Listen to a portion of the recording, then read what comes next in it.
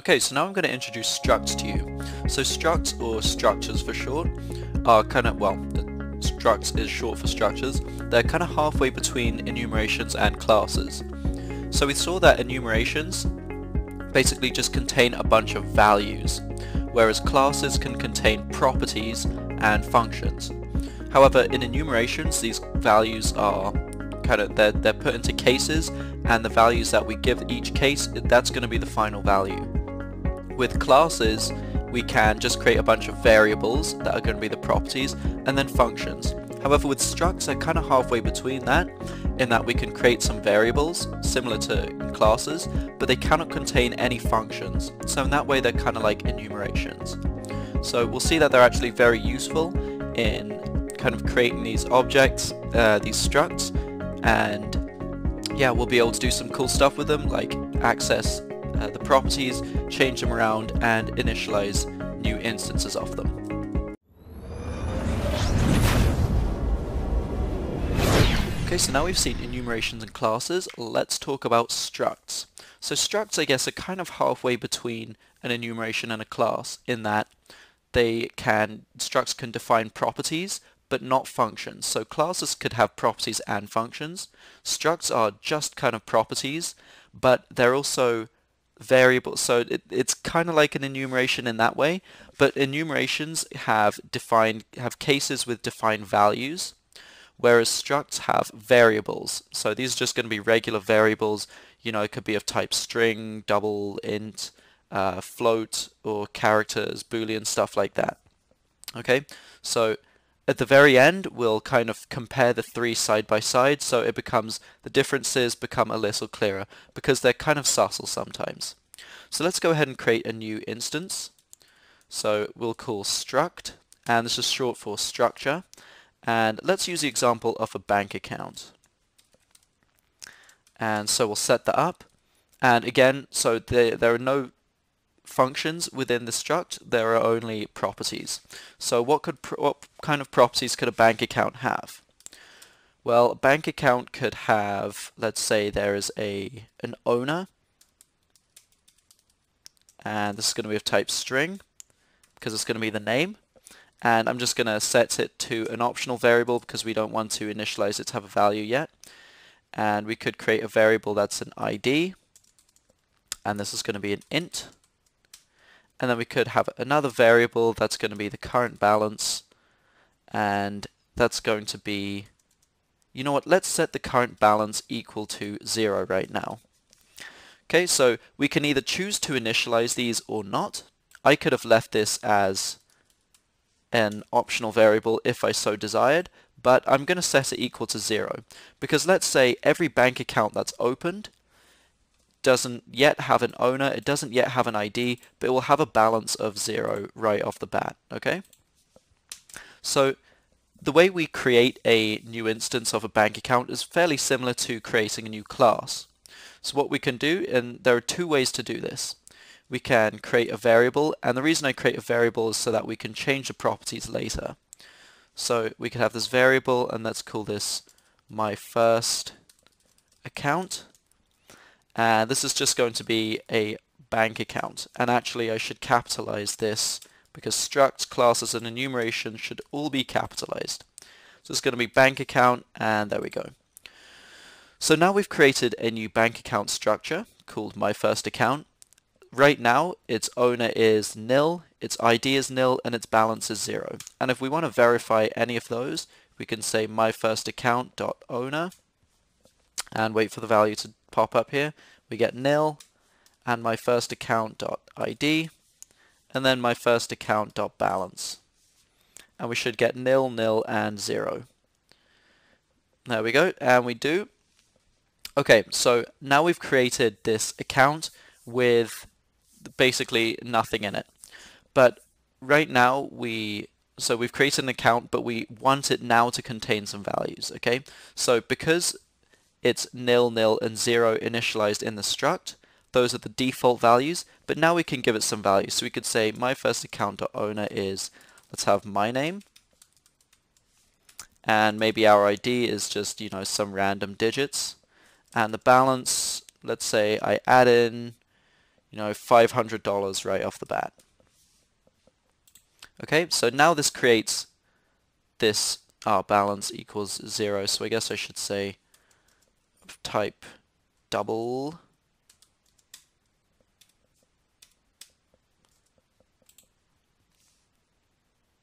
There we go. Okay, so if we didn't give it this type, the error I was getting there was because I said it's 0, so it's always going to be 0. But if we give it a type, that means it can contain any number. It's just its current value is 0. Okay, so in this way, it's just we're just changing the properties of my account. So now we can call my first account dot owner, and we should get Nimish, which is my name, and there we go. So we could do that for the other three properties. I'm not going to demonstrate. So that's one way to create a new instance. Now the second way, and this is a little different from a class, unless we have a constructor within a class, but that's something different. That's a different topic. We can create another account, so my second account. In fact, let's call this my business account. And it's a new bank account, but instead of leaving these parameters blank, we can actually fill them in. Now this is unique to structs, and this is basically just saying that there are these properties, so we can choose to initialize them right away, or we can just initialize the bank account and then define them later. So if we do this, it right away defines the values. So let's just say this is Mammoth Interactive. Oh, this is really annoying me, all these errors and stuff. Okay, so, and then we'll have the ID just be, some other number, and then the balance, let's say we have $10,000 in here. Okay, so now we've created another instance of a business or a bank account. This one's called business account, and right away we've assigned it to have some values. So if we were to then call my business account dot owner, and then my business account dot ID, and then my business account dot balance, we would have values right away. So while it runs, it will display the values after it runs. And there we go. So we have a name, an ID, and a number or a balance right away. And that's because once we created this particular bank account, we initialized it to have some values. Okay, so we can kind of do the same thing with classes, but again, we need to implement what we call a constructor. And that allows us to do kind of the same thing. So in that way, we could kind of initialize a bank account with this information as a class. But as a struct, it just kind of gives us this option automatically. Okay, so in fact, you can almost think about a constructor as a type of struct. So it's kind of like a struct within a class itself. Alright, so yeah, this is a struct. We've created a blank struct and reassigned some values. We've created a struct with the values already initialized. Now let me show you one other thing, and then we're going to go on to our last video, which is going to be putting it all together.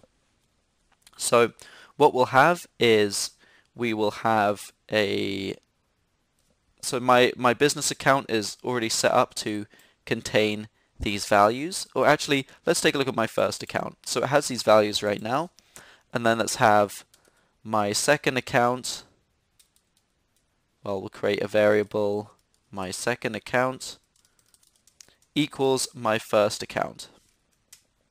Okay, so now this has created basically a duplicate of my first account. So we created this struct, first of all, my first account, and now we created this second account, which is basically going to automatically create another struct with everything equal to whatever my first account's information is. So if we go my second account dot balance, we should have, and here we go, come on, let's go. There we go, we should have 500 popping up there. And that's because my second account has just created a duplicate struct with the same properties. So what we can do is we can then modify this. So let's say my second account balance is, $1,500. Now this has changed the balance of my second account, but not my first account. So then if we go my second account.balance and look at my first account.balance, we'll see that the second account balance is 1500, but the first account balance hasn't changed. It's only 500 still. Okay, and that's because rather than creating the same thing and reassigning both values, we've just created a second struct, and we're changing the properties only of my second account and not my first account. Okay, so in that way you can duplicate structs pretty easily. And yeah, so this is pretty much it on the intro to structs. Just a brief summary. This is what a struct looks like. Short for structure, and it's kind of between an enumeration and a class in that the enumeration kind of has this a more similar structure where it has the enum and then the name, and then it has a bunch of cases with values in them, whereas structs have, instead of cases with values, it has a bunch of variables or constants if you want. So we could create a constant and just not have it, have it not ever be able to change. But the difference between structs and classes is that classes don't contain any, or structs cannot contain any functions. They can only have properties. Okay, so that's structs for you. We looked at the examples of some bank accounts. So we looked at initializing one that was just blank and then filling in the values later. Then we looked at one that we filled in the values right away, and we could also change them here if we want. Like I could change the owner or the ID or the balance later on if I choose to, but I'm just going to leave it as blank. And then the last thing we saw was that we could create another variable and assign it to be equal to a struct, and that just duplicates that struct and passes it the current values of the struct, which we can then modify without changing the first instance of the structure. Okay, so that's structs for you. This next part we'll be looking at classes and structures together. It'll just be a little shorter, but I'll show you that the two go hand in hand very nicely. Okay, so in this part I introduced structs to you. So structs were kind of like classes in that we create new instances of them, and this just creates a brand new struct with the properties defined as in the structure definition. So we use the example of a bank account where we gave it basically a nil user and a nil ID and then the balance of 0.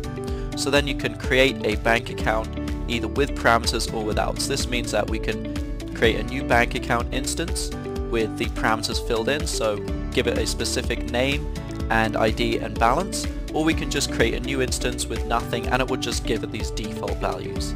Then we saw we can set and reset values as well, and in this way it's different from enumerations in that enumerations have those values set, and that just means that each enumeration can only take on one of those values, whereas struct is creating an entirely new object or an instance with these properties that we can then manipulate.